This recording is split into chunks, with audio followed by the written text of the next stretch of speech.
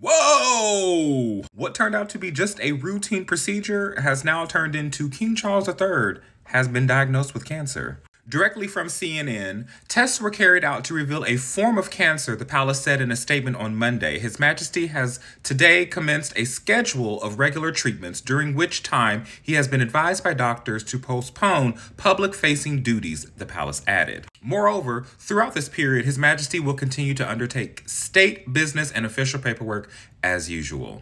More details to come.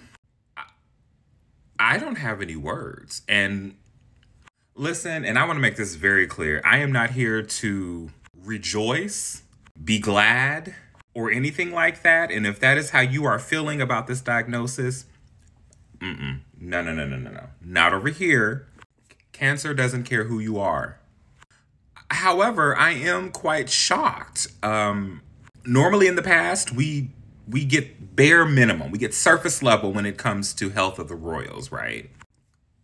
But for it to come directly from Buckingham Palace and in a timely manner at that,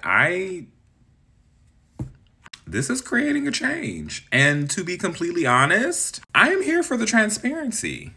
Now, on the other hand, I've had a handful of people send me this article about a Spanish media reporting that Kate is in a coma.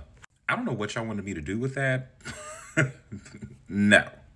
Palace denies reports that Kate Middleton was in a coma after abdominal surgery. Total nonsense. And I'm going to leave that right where it is.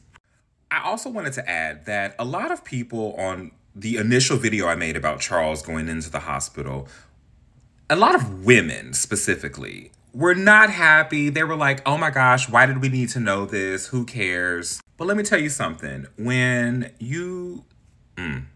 it matters to men. And I'm going to leave that there, period, exclamation point. And this is your reason of why it matters to men. So I'm going to use this platform and just say, men, go get checked. Go get checked. How are you all feeling about this? Again, I am stunned. Yeah. Comment your thoughts below. Keep it respectful, please. I don't want to have to fight both sides of the fence today. And as always, thank you so much for watching.